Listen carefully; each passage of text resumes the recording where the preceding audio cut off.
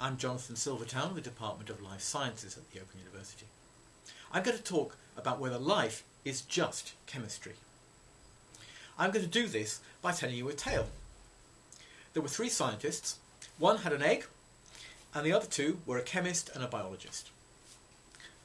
The person with the egg said, I want to boil this, and I'm going to give you each a boiled egg, and I want you to produce a new egg from that, one that will actually hatch and produce a chicken.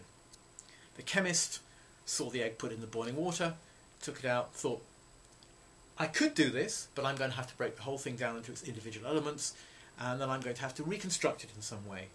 I don't know how, I need a big research grant to do this. Biologist took the egg. No problem, I can do this. Give me a chicken.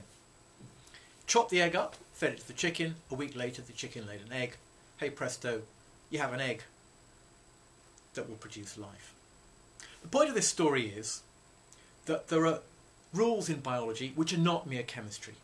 That is not to say that chemistry isn't the basis of everything that happens, but it's very, very complicated. It isn't something that you will just find in the periodic table of elements. So biology is an independent science with its own rules. Biology is not simply complicated chemistry.